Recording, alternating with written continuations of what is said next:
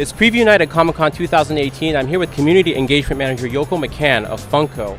And she's going to present to us some, I guess, comic book-based Funko Pops have been very popular this year, and also like some other items in their line. Sure. So we had 72 exclusives for this year, but here's a few that we can run down that have been pretty popular. We've got classic Ant-Man. Okay. You know, the movie's just out now, but we kind of went back to his comic look from how he originally looked. So it's that fun retro feel to him there. And then we went back and did Iron Man Mark 1 also for part of the Marvel 10-year celebration that they're doing. We had that Red Hood pop from DC that already sold out, but that was one people were excited about, so I want to mention that we did finally make him. A couple Disney pops that we have too. We did the 8-bit Ralph and Felix from Wreck-It Ralph, and they turned out so fun.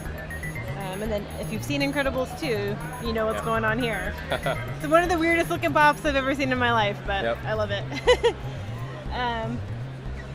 Dorbs 2-pack with Captain America and a Red Skull. Always popular. Right. Yep. And then a couple of rock candy we did. We did Jessica Jones, and then we did from Saga, Alana. So it's kind of fun that we're doing some more stuff with Saga. We had a pop too. Is he gone? He was cute. We made, oh, there he is. Okay. You gonna grab that? Oh, sure. Oh, that is adorable. Goose in pajamas. Yep. So it's fun to be able to do stuff with some, not huge comic titles, not like outside of Marvel, DC, we're doing some independent comics. Some more niche areas and things like that.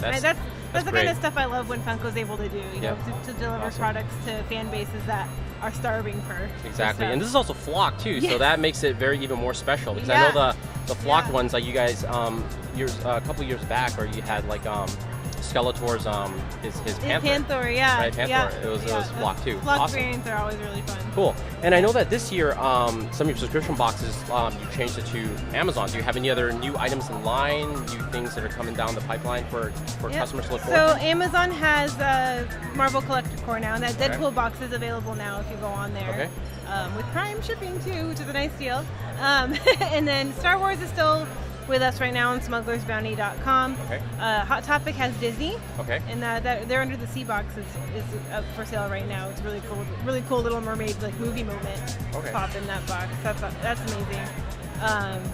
No news yet on DC, but that's kind of what things are looking like on the subscription box front for us. Okay, awesome. Yeah. And you guys have there's a myriad of licenses coming out, and I think before we were talking private, you mentioned stuff like James Wan and Taika Waititi, and you guys are going into more like the behind the scenes people, not just the characters now. Yeah. So can you tell us about are we gonna start seeing J.J. Abrams and Steven Spielberg pops? I hope so. If they want it, I bet we'll see it.